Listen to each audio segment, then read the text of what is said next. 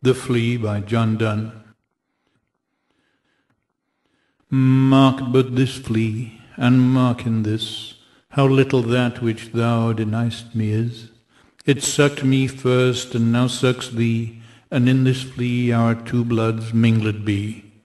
Thou know'st that this cannot be said, a sin, nor shame, nor loss of maidenhead. Yet this enjoys before it woo, and pampered swells with one blood made of two. And this, alas, is more than we would do. Oh, stay, 3 lives in one flea spare, where we almost, yea, more than married are.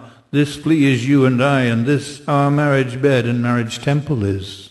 Though parents grudge, and you, we're met, and cloistered in these living walls of jet.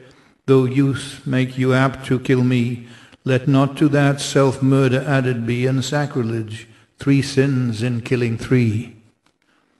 Cruel and sudden, hast thou since purpled thy nail in blood of innocence? Wherein could this flea guilty be, except in that drop which it sucked from thee?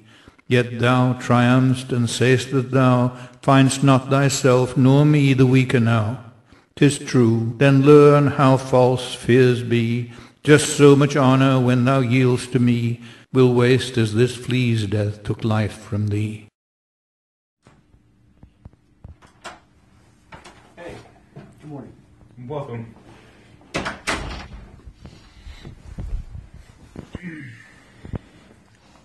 It's good to have you here, Mr. Flea. Thank you. Alright, let's start with the first question. Mr. Flea, how was it to have a poem written about you? Well, The Flea isn't exactly about me. It's more about a man wanting to get in his girlfriend's pants. I'm just the medium for his sleazy comments. He compares me to sucking both their bloods for nutrients, to him and her having sex. They're nothing alike. What I'm doing is for my substance, whereas what he's doing is just for his pleasure. Okay.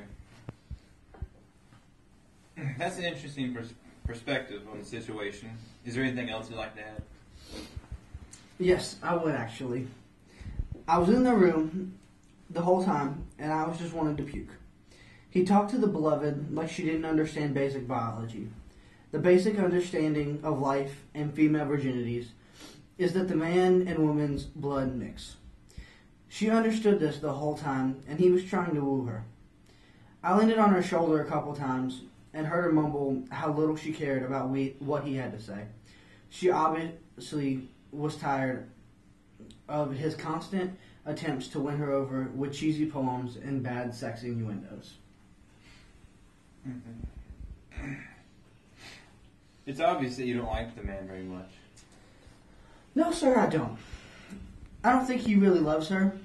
I think it's just a lust-driven attraction and not love-driven.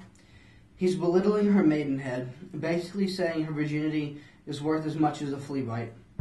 I should have bitten him and another man and seen if he wrote a similar poem about sleeping with a man. Let's get on a less controversial topic. How did you get implemented into this situation? Let's see. I was just born a couple weeks ago, and I've been growing since then. And about a day ago, I saw this nice little girl sitting on a bench, thinking about who knows what. And this scummy boy comes up and starts bothering her. So I flew up, trying to make a distraction, and he swatted at me. So I stung him on the neck and her on the nose. Why those locations? Honestly, those were just the closest places that I could find to bite and draw blood. Is there any way that the man should deserve his beloved? No way. He's a disgrace of a person that I wish I would have never gotten involved with. He is nothing productive with his life. He spent way too long worrying about something that he's never going to get. The hour I had in his presence was more than anyone should have to deal with in a lifetime.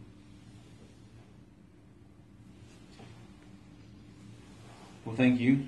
You brought some great insight into this poem and to the behind the scenes of their thoughts.